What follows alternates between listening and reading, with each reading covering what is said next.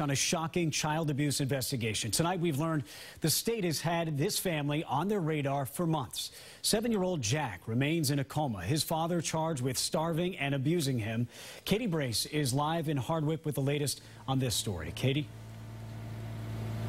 And Liam, we have learned a social worker saw Jack the end of June, and about 2 weeks later, emergency personnel rushed to his father's apartment here in Hardwick to take him to the hospital.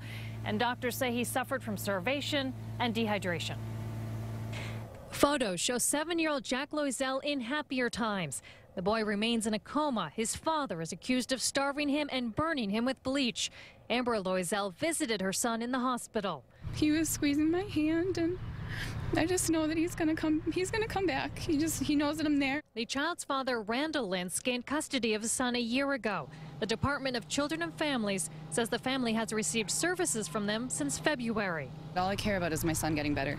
And justice will prevail for my son. July 13th, Jack was rushed to the hospital breathing but unresponsive. He weighed 38 pounds. 2 weeks prior, DCF says their social worker saw Jack.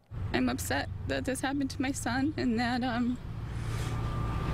something could have been done. Erin Bradley works for a children's advocacy group. She says it appears the system failed Jack. I would have to say yes, especially given the fact that he was just in school, what was it, 3 weeks ago. Loisel and Lintz separated before their son was born. Jack spent most of his early years with Loisel and her family in Leominster. Pray for him. I need him back. Loisel says she saw her son 2 weeks before he was hospitalized and wants to think of him back home. And how beautiful he is and how smart and how much he loves hockey. And Loisel says her attorney advised her not to talk about how her son last looked when she saw him just 2 weeks before he was rushed to the hospital. She was also told not to talk about Randall Lintz. A judge has ordered Lintz's criminal history sealed. He remains in jail and he's held without bail.